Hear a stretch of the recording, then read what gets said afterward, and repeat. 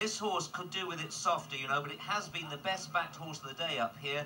Ladbrokes have had sustained betting for this down to 2 to 1 they had it this morning, but it's 3 to 1 here on the course now.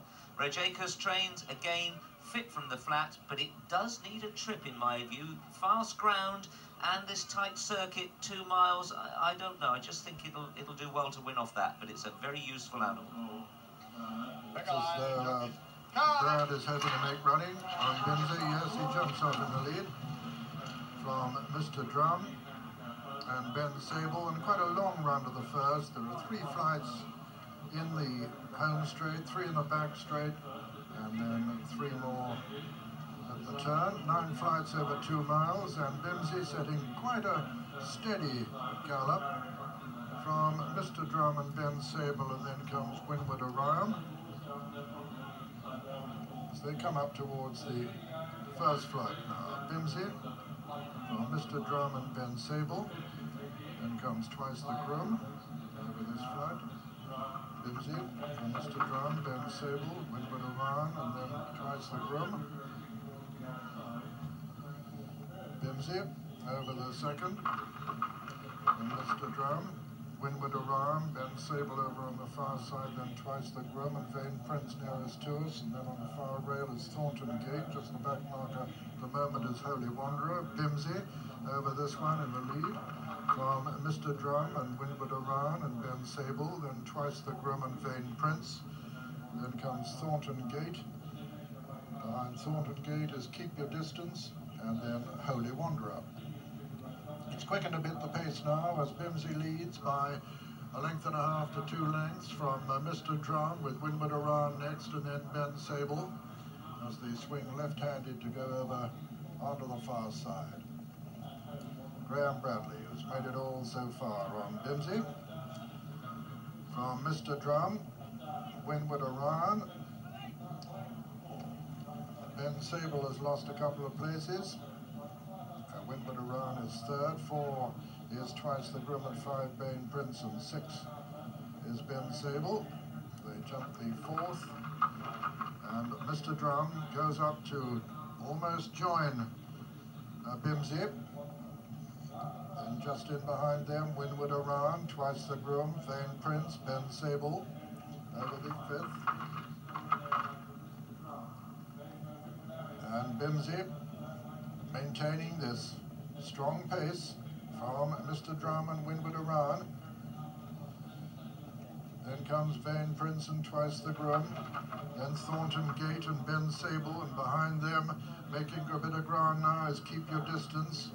Holy Wanderer is still the back marker, and Bimsey is still the leader as they race now towards the home turn with 3 flights left to jump.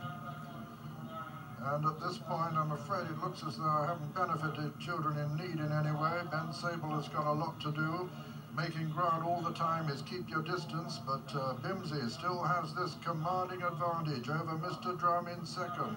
3rd then is Windward Orion. Behind Windward Orion is Thornton Gate, who's making a bit of progress. Then comes Keep Your Distance. They're into the straight now with 3 flights left to jump, and Bimsey has, if anything, increased his advantage. Bimsey at the 3rd last jumps it clear of Thornton Gate and Windward Orion and Mr. Drum, and then comes Holy Wanderer, who's made a little bit of ground, and then Ben Sable coming down to the 2nd last, and Bimsey over it clear from Thornton Gate. Behind Thornton Gate, Windward Orion, and then Holy Wanderer, then Mr. Drum. Keep Your Distance, and Ben Sable coming to the last, and Bimsey only has to jump it. Bimsey and Graham Bradley jump it neatly, get away from it fast. Thornton Gate jumps it 2nd, Windward Orion 3rd, and 4 Holy Wanderer. And as they race up towards the line, Bimsey is going to win this very comfortably indeed. He's the best turned out horse, so he's done it plenty of good turns today. Bimsey, the comfortable winner. 2nd, Thornton Gate. 3rd, Windward Orion. 4th is Holy Wanderer. 5th is Keep Your Distance. 6th, Ben Sable, sorry about that. 7 is Mr. Drum, and behind Mr. Drum, Vain Prince, and then Twice the Groom. All 9 finished, and so the result. First, number 1, Bimsey, owned by Mr. Aidan J. Ryan, trained by Akehurst, ridden by Graham Bradley. Second, number 8, Thornton Gate, owned by Mr. T.H. Bennett, trained by Peter Easterby and ridden by Russ Garrity. Third was number 4, Windward Aram, owned by Mr. Andrew Shaw, trained by Carl Burke and ridden by Sean Fox, with fourth, number 5, Holy Wanderer. This is the winner, 7-2, Bimsey. And Graham Bradley had made this a stamina race. Look how he saw a stride from 3 strides away from the hurdle there. As I told you, the horse wants a trip, he wants a more galloping course, and he wants softer ground. But Brad set off in front, he made it a stamina race, and with 12 stone on his back, giving weight away, this was a very good performance. Not only was he the best turned out, he was the best backed in the offices this morning, so people have landed a rare old touch. But nice to see Reg Akehurst back in form, and although this horse has not a lot in front, he's got a lot of ability inside his engine.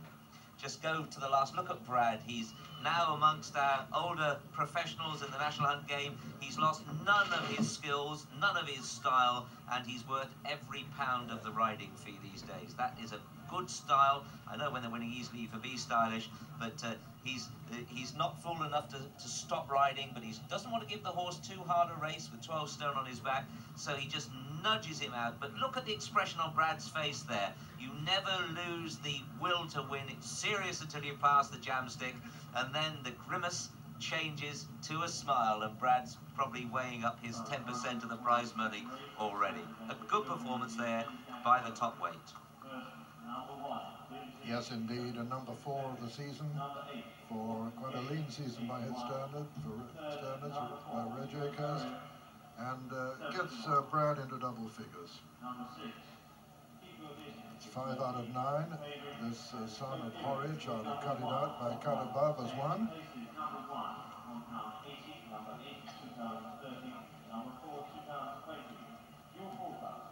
He's known to be fit, having won on the level as recently as October the 19th, and he really jumps these hurdles as well, justifying top rating by time form there.